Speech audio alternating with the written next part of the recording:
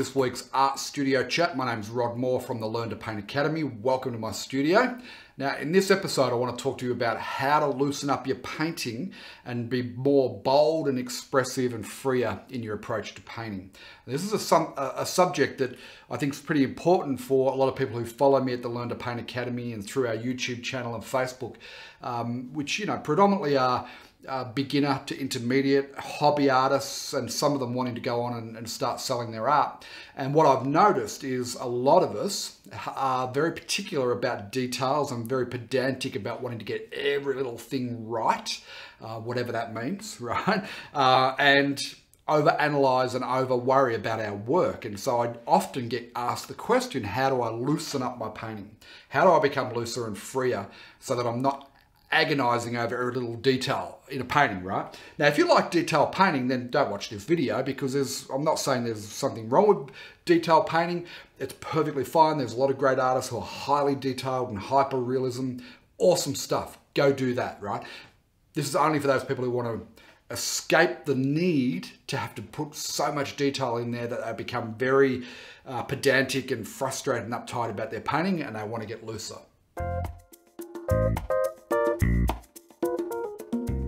So this is a journey that I've been on as well.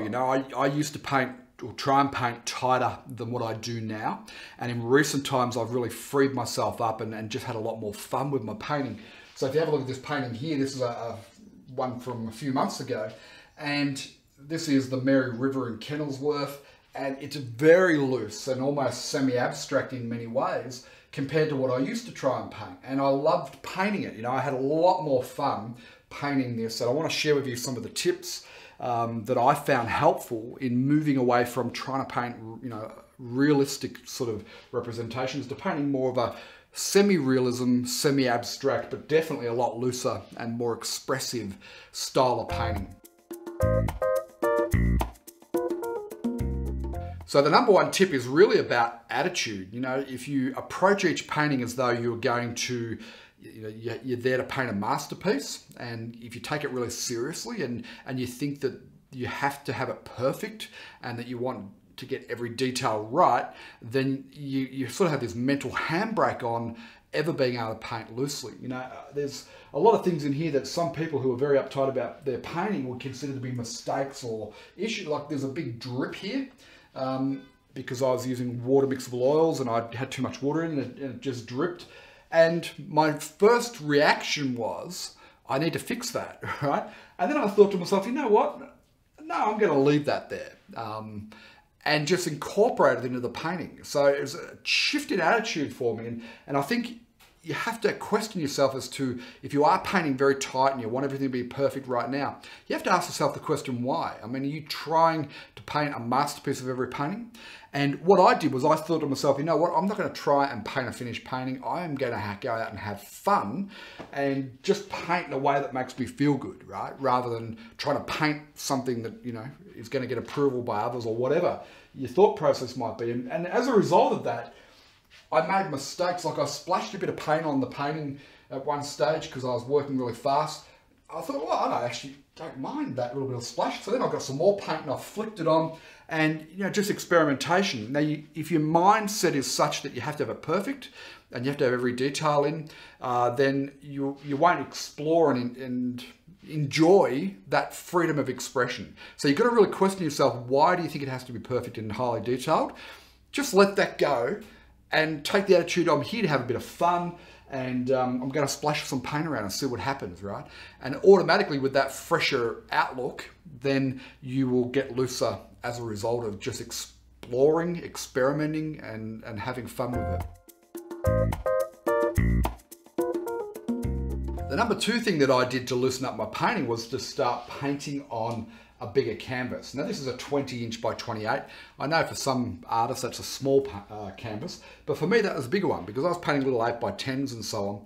And what I found was the smaller the size of the surface that you're painting on, the more careful you are, right? So when I got to a bigger canvas, because there's more blank canvas to cover, I automatically just started becoming less particular about how I covered that canvas in the first pass, right? The first layer blocking in. And so by having more room to work, I felt myself becoming more open and freer than on a smaller canvas. So give that a try. Just go out and get a big canvas and try painting something bigger than what you normally do, because then you've got more space. You're not confined by a small little canvas or surface. And I found that it really freed me up to just let loose with color and having fun with it. So give that a try. Okay, the number 3 way that I loosened up my painting and got more bold and expressive was big brushes, right? People who paint particular, detailed, and trying to get it perfect, they tend to use little tiny brushes. And I've been there. I've got lots of little tiny brushes around here somewhere. But now, big brushes. So if I'm going to start tackling a bigger canvas, I'm going to go to a big brush. Now, what a big brush means is that you can load it up with more paint, and you can do more expressive brush marks and get more paint down quickly. So if you have a look in here, I've got these big marks where I've just gone straight down, bang, and just really not thinking through the brush marks too much. So I've got a big brush, I'll mix up a lot of color and just attack the canvas really, but do it with a spirit of joy and fun, and you'll find that you'll make lots of little happy accidents and things in there. Just trying to find an example of a happy accident. Like here, for instance, I had this green here, and I put that green down there, and then I sort of went down to the palette, picked up a little bit of yellow, and made a mark there. And just the way, I don't know if the camera's picking it up, but the blending of the two, it was mixed on the canvas. I didn't stop and think about that. That's just a happy accident, right? Most of what happened on the painting is pretty much a happy accident, because there was no stopping and thinking about each step. I wasn't over analyzing it. I was just loading the brush up intuitively with the next color and just making marks on the canvas, right? So try painting with a big brush and not thinking too much about what you're doing, and really just free yourself up to just put paint down, right? Now, the number 4 thing that I did to really loosen up and be more expressive and bold was I changed the way I make marks on the canvas as well. So I started introducing palette knives and paint scrapers, right? Big palette knives, and you can see the effect of those in here where I've scratched in branches and things like that. And also with paint scrapers, there's spots in here where I've gone like that and really tried to make marks in the painting utilizing different tools, okay, rather than just a brush. And by doing that, that sort of frees up your style as well. You become a lot looser in doing that. And then the other thing I did was I took my brush and using the end of the brush, use that to make marks in here. And there's a little bit of, it almost looks like scribble, but in the context of the overall painting, it works well. And there's times where I've used my thumbnail and things like that. Don't recommend that if you're using traditional oils, but with water mixable oils or acrylic, that can work well. The only thing is, if you're using acrylics, you've got to do this fast, because these aren't good with dried or semi-dry acrylic paint. But try different tools. Now, I've seen some abstract artists who've gone out in the garden and they've brought in sticks and leaves, dried up leaves, and they've used that to make marks. And I'm going to try that out soon. But yeah, different tools, different ways of making marks, and adding that into the mix of what you're already doing. Now, the number 5 thing that I think is important when you're trying to paint loose, you still want it to represent the subject. Even though this is getting more on the semi-abstract side, it's still a subject that people look at this and they go, okay, there's a mountain range and there's fields and trees and a river. And when I share the story, it's Kenilworth and, these are the sandy embankments, when it hasn't been raining for a while. People get it, right? So there's still enough information there to represent the subject, especially when you add the right title and a bit of a description. So what's important, therefore, even though we're going to paint loose and we're going to paint bold and be more expressive, you still need fundamentals. So design is important. Notice I've got the horizon line, above the halfway mark. It's not sitting on the halfway mark. Notice I've used color temperature. So the mountain range is blue, and then we've got warmer tones in the foreground. So I'm utilizing all the things that we know are important to creating a good painting. But what's important though is that there's no details, they're all big shapes. So if you have a look at this little cluster of trees here, right, there's no tree trunks and branches and leaves. It's just I've utilized a dark tone, a mid-range, and a highlight. So there's a dark in here, okay? Then there's a mid-tone green, and then there's a highlight on top of that. So the same principles of creating form apply, you know, utilizing values, a dark and mid-tone and the highlight, to be able to capture a sense of three-dimensionality, a sense of realism. Same principles there. But in reality, when I'm painting it, I'm not paying, you know, much attention. I'm using old scraggly brushes. Well, I shouldn't say much attention, but intuitively I'm doing it, right? Old scraggly brushes, I'll mix up a dark and I'm putting a mark. And then I put the mid-tone in, and then the highlight is just a little clip of paint, right? Now, anyone looking at the painting is going to know that that's a tree. Even though there's no leaves, there's no branches, right? There's very little tree information there that you might put in if you're painting really detailed.